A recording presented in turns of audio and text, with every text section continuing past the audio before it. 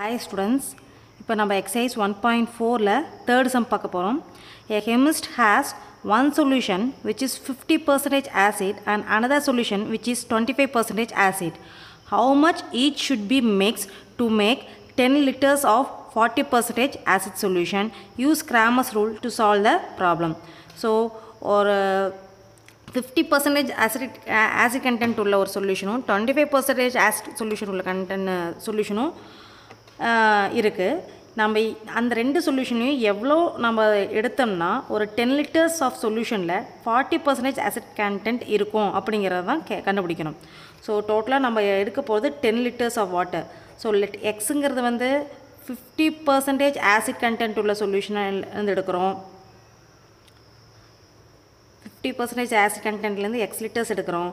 And 25% acid content உள்ள சொல்யூஷன்லேருந்து எவ்வளோ litres எடுக்கிறோம்னா நம்ம ஒய் லிட்டர்ஸ் எடுக்கிறோம். ஸோ டோட்டலாக நம்மளுக்கு எவ்வளோ லிட்டர்ஸ் ஃபார்ம் ஆயிடுது? X plus Y is equal to 10 litres. இதில் இந்த மிக்சர், இந்த X plus Y மிக்சரில் acid content எவ்வளோ இருக்குன்னு சொல்லியிருக்காங்க? 40% இருக்கணும் அப்படின்னு சொல்லியிருக்காங்க.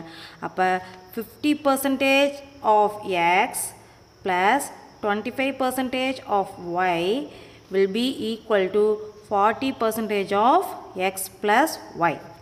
So 50 by 100 into x plus 25 by 100 into y is equal to 40 by 100 into x plus y ஓட வேல்யூ நமக்கு என்னன்னு தெரியும்? 10 தெரியுமா? அதான் சப்ஸ்டியூட் பண்ணிடு. இப்போ எல்லாத்தையுமே 100 ஆல் மல்டிப்ளை பண்ணினா we will get 50x plus 25y is equal to 400. மறுபடியும் இது எல்லாமே 25 ஆல் டிவைட் ஆகிற மாதிரி இருக்குது. ஸோ நம்ம இங்கே மல்டிப்ளை பை 100 போட்டிருக்கோம். நெக்ஸ்ட் வந்து டிவைட் பை 25 போடுறேன். 25 போட்டோன்னா 2x plus Y is equal to 16. நீ ஒரே ஸ்டெப்லேயே நம்ம இதை இந்த ஸ்டெப் கொண்டு வரலாம். So take this as equation 1 and this as equation 2. Now delta கண்டுபிடிக்கிறோம். So delta is equal to X ஒய்யோட கோஷன்ஸ் தான் டெல்டா எழுதணும். அப்போ இங்கே 1 1 2 1. ஸோ 1 1 2 1 எக்ஸ்பாண்ட் பண்ணோம்னா 1 minus 2 that is equal to minus 1. அடுத்தது delta X is equal to எக்ஸோட கோஷன்ஸ் remove பண்ணிவிட்டு கான்ஸ்டன்ட் டேர்ம் போடணும். ஸோ கான்ஸ்டன்ட் டேர்ம் வந்து 10 அண்ட் 16. ஸோ 10 16 இங்கே 1 1. ஸோ எக்ஸ்பாண்ட் பண்ணோம்னா 10 மைனஸ் 16 வரும். That is equal to minus 6.